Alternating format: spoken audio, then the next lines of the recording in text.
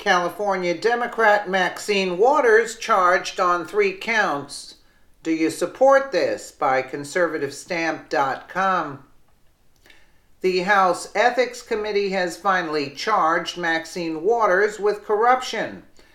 Here's what she did. In 2008, Maxine arranged a meeting between the Treasury Department and representatives of One United Bank, where her husband was a notable shareholder.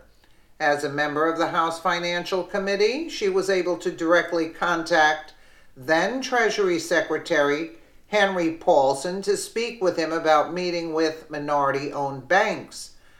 Through her efforts, One United Bank was able to obtain $12 million in federal bailout funding to help cover expected losses from the collapse of Fannie Mae and Freddie Mac. If One United had gone under, Maxine's husband could have lost as much as $350,000. Oh, and she hired her own grandson, Michael Moore, to work as her chief of staff. By contacting then Treasury Secretary Henry Paulson to request a meeting allegedly for a group of minority-owned banks, but then arranging for only one bank, United One, in which she had a financial interest, to attend, Rep. Waters violated House Conflict of Interest rules, argues Melanie Sloan, Executive Director of Citizens for Responsibility and Ethics in Washington. These are the rules she broke. A House ruling requiring members to act in ways that reflect, quote, credibly on the chamber. A House rule prohibiting lawmakers from using their positions for financial gain. A government ethics statute banning the dispensing of special favors.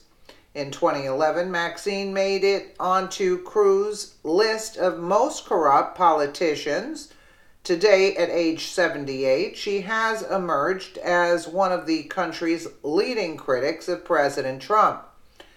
Dave Hodges of the Common Sense Show calls Maxine the poster child for the congressional group who vehemently opposes Donald Trump, refuses to work with him, even though he's extended his hand across the aisle.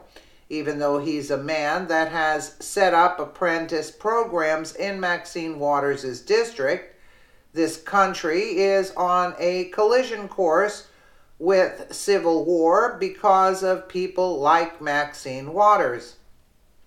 Authors note, Maxine has a long history of suspicious behavior. She is a crazy person who has been elected to the House 10 times. The media likes to cover her antics, but has mostly avoided covering her corruption charges. This could actually be a move by Democrats to get rid of her. Should have been gotten rid of a long time ago, but I think now she's going to finally be out. Let me know with what you think in the comments below. And again, thank you so much for watching.